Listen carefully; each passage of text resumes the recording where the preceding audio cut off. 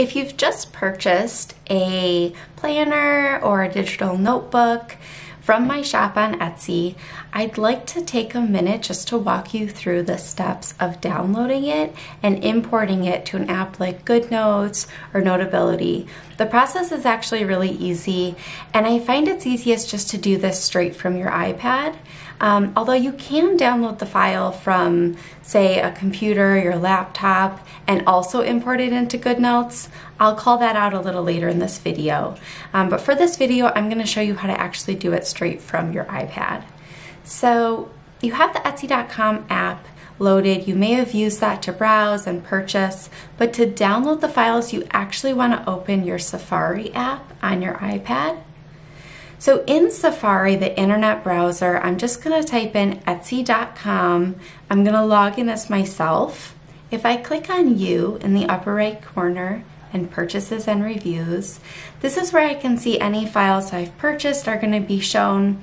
As long as you purchased, several minutes ago and your payment has cleared, you'll see download files available here for you. Click Download Files, and this is where you'll see the files available that came with the purchase. Now, to understand what files you're looking for and which files you're going to want to use, take a look at the description of the item you bought. I'll always clearly spell it out there.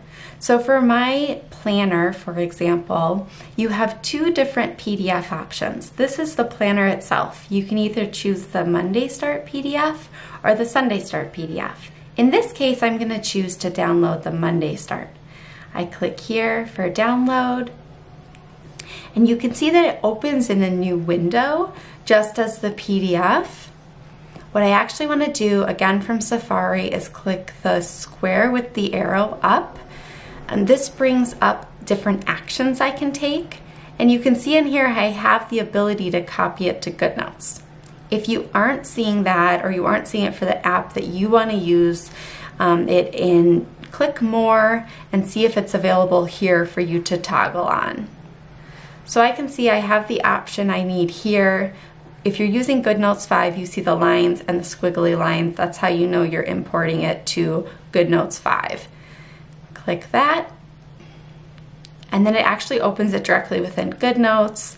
You just click Import, and it's going to show up right there on your home screen, and you could organize it into folders as you need to.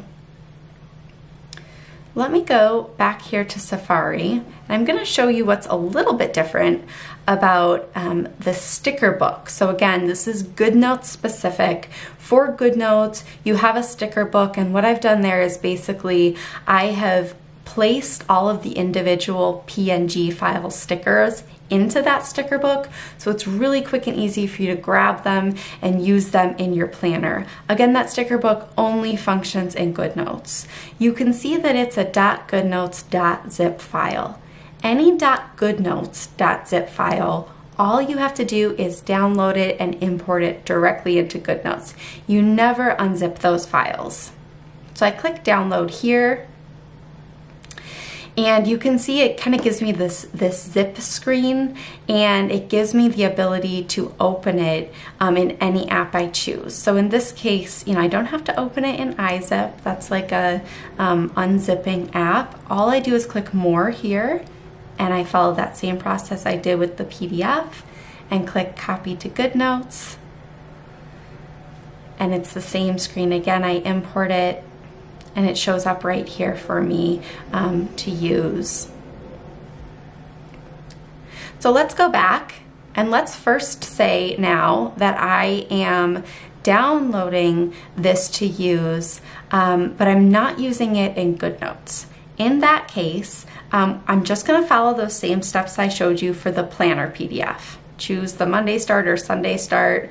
I'm going to hit download here.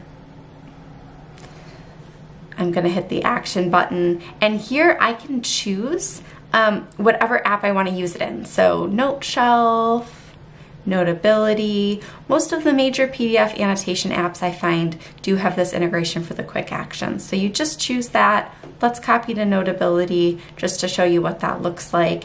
It opens up. I'm going to create a new note. It's going to give me all of those pages already selected, and I'm going to click Import. So it's that easy. Very similar to the process of GoodNotes. Now the main difference here, I mentioned that GoodNotes sticker book only functions in GoodNotes. So if I'm using it in Notability, I have to actually download the sticker PNG files. And so we hit download again, but in this case, it's a zip file. So I do often recommend, look, if you're taking this route, you might just want to do this on a laptop or a computer. You'd have to bring this file in, download it, unzip it, and then save it somewhere that's really easy for you to access on your iPad. But you can do it straight from your iPad, and here's what you would do. Again, you have that zip file show up here, but in this case, since it's just a .zip file, it's not a GoodNotes file, I have to actually unzip this to be able to use it. So I go to More. I personally use iZip, but there are a lot of different unzipping apps you could use on your iPad. Copy to iZip. I'm not going to walk you through this full process here. You certainly look at iZip's resources if this is something you're using, but just to show you, you would say, yes, I want to extract all files. And what I've done with these stickers is I've organized them really nicely for you. And so what you'd basically do is just save these to your files or to your camera roll on your iPad, and then you could insert them as individual images into Notability. Again, this whole iZip process with the files is not something that you have to use if you're a GoodNotes user, only if you're using it in Notability or NoteShelf or something like that. If you're a GoodNotes user, you have this sticker book, and this sticker book has all of the individual images here that you can grab and drag and drop into your planner. I have a separate video that's all about getting started in GoodNotes, so if you're new, definitely take a look at that video to learn how to use the sticker book with the planner. One final note here, before we close this up, I want to show you what you would do if you didn't follow that process I showed of downloading it and the quick action from the browser. For GoodNotes specifically, what you would do is you would just come into your home screen here and you'd click New. And this is assuming that I have the file, I've downloaded it on another device, and I've saved it to some sort of file sharing solution. So what I do here is I would just import it, and I would click on the drive that I have it saved in. In this case, I'm just on my iCloud drive. I would click on that final file, and it would import it for me. So very similar, very quick and easy. Again, it just requires a couple extra steps of you saving it to a cloud file sharing system, but you can absolutely do it that way as well. And then from Notability, it's also a very similar process of here's your import button. You choose the sharing system that you're using. Say I'm using Google Drive, and I just click on the PDF and then create a new note, import, and it's there. So you can see you can do it anyway, but like I mentioned, doing it straight from your iPad is really quick and streamlined. So if you're able to do that, I definitely recommend it, just doing it from your iPad.